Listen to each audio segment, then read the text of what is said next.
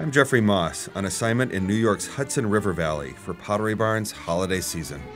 The city of Hudson is a great spot for antiques, but I also visited nearby Red Hook, New York, for East Market Street Antiques, perhaps the most unique shop I've ever visited. There are lots of interesting, useless, wonderful things in here.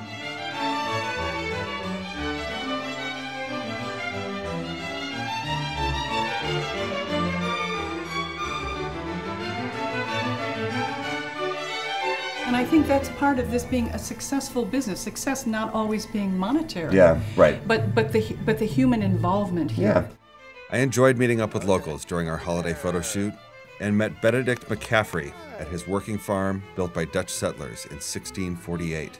The Half Moon landed just a few miles from here in the year 1609. So within 30, 40 years, the Dutch were establishing wonderful farmsteads here using the Dutch vernacular architecture. That's what they knew, and that's what they built. Is it true, in your opinion, that the outline of Rip Van Winkle is visible in the profile of those mountains? If you partake of the Catskill Mountain moonshine, you can see most of it. Right. Sitting here when there's 3 feet of snow on the ground, roaring fireplaces, having a good scotch, reading a novel, conversing, and then going out in the pale light of a winter's afternoon for a long hike. It's pretty pleasant. You paint a real picture. It's very poetic. It's a beautiful thing. Yeah.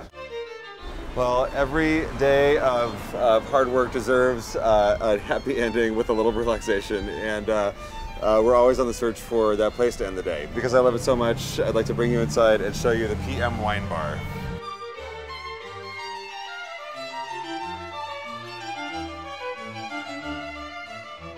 A good friend once said to me, "Wherever you go, there you are." I was lucky to find myself at Mount Marino Manor in the care of my good friends Patrick and Rita Birmingham. We do a tree in the living room, wreaths in every window, we swag the exterior. Last year I put a kissing ball in the front entryway, and then we do a menorah on the mantle here. In December, after a fresh snowfall, the lawn gets carpeted with beautiful snow and the leaves are down and you can see forever. And it's very Pacific, and that's what people look for.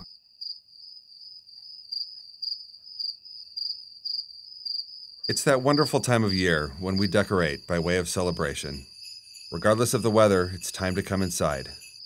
Happy holidays to everyone, everywhere.